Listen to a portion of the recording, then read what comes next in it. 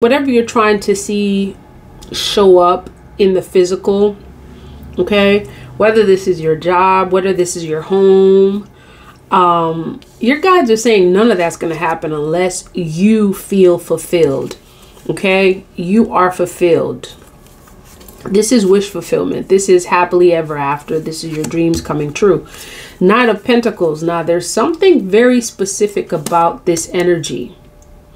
Okay, that's also tied to this. The Nine of Cups and the Knight of Pentacles. And you notice like this came first and then this. So the more fulfilled you are, the more energy you are going to have to really invest and continue invest in the things that are going to make you happy. It's like this is the result, right? And this is the result. It's like this is the cause and this is also the result. Wish fulfillment is going to give you the energy that you get to have to invest in yourself. And then it's like the more you invest in yourself, right, the more positive energy is going to come towards you. And look at all the positive energy that's showing up for you. Okay. King of Pentacles and Ten of Cups. There may be some energy regarding relationship matters too. Possibly a commitment showing up. Someone may be wanting to speak to you as well. I'm seeing this Knight of Cups may have to do with someone's been thinking about coming towards you to speak to you as well. So we'll look into that energy as well. Okay, Six of Cups, sharing of gifts.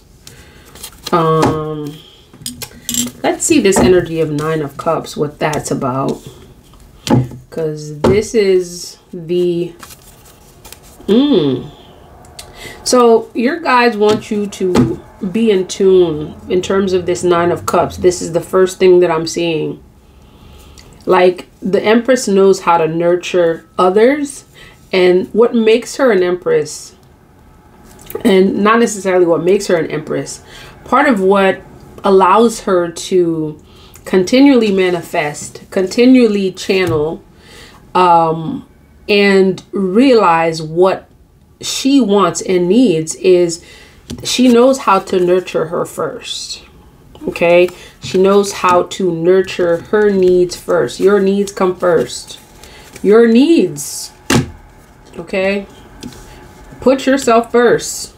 Okay, this is one of those times that you get to be self-focused. Self-focus is the vocabulary here, because you may actually lose sight of other things if yourself is not the subject of, like, the main subject of the conversation. Tell me about this Nine of Cups.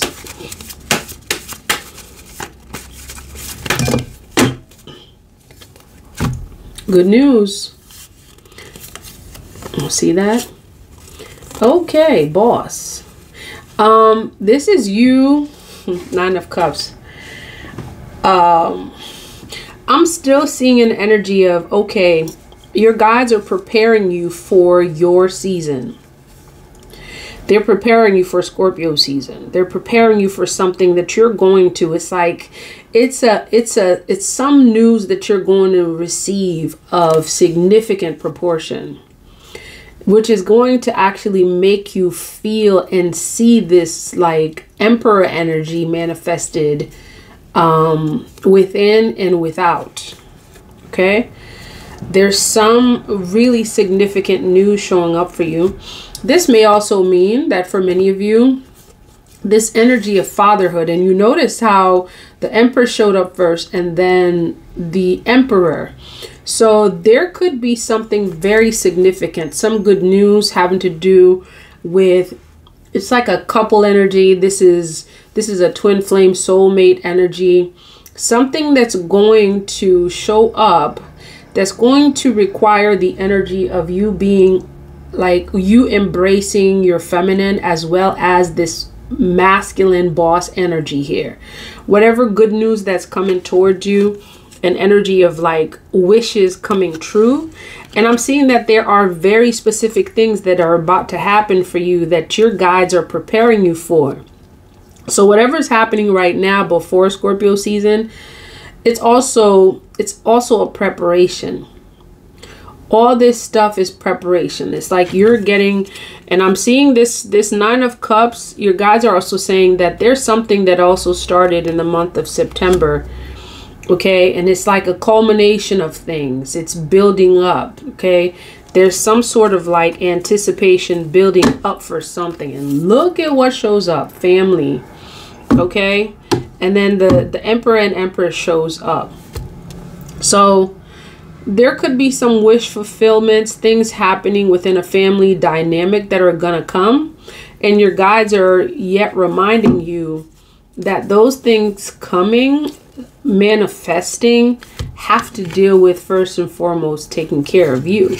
Okay, now let's see about this good news. I'm curious because this Emperor is showing up. There's some good news for an Emperor. So you may be a masculine that's about to receive some significant financial news. Okay, and it may not be necessarily financial. This has to do with something that you have worked, manifested, something you've manifested. This may not be like physical work. It may be spiritual work that you've done to really like reap something that's coming towards you. And for some, this is financial news, security. There's something happening for you to make something happen. Okay, I'm also seeing that there's a significant energy of like an Emperor coming together with an Empress. Okay, this 11-11 energy showing up, plus this Emperor showing up right after the Empress. Your guides are telling you that there's something that's about to be manifested, or channeled, or something's about to come true, some wish fulfillment for this Emperor and Empress. And this, for those who are saying, well, I'm not in a connection, or I don't have an interest. There's a connection between this Emperor and Empress, and not necessarily in the physical sense.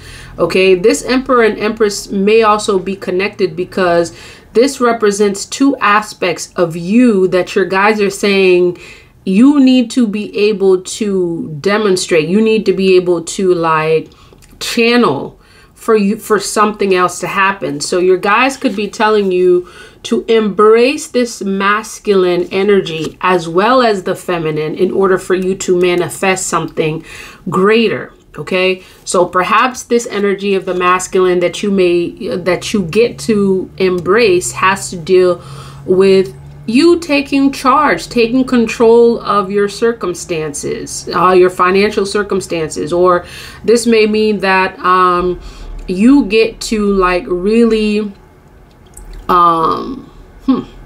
you get to take authority regarding certain situations that have to do with this energy of wish fulfillment.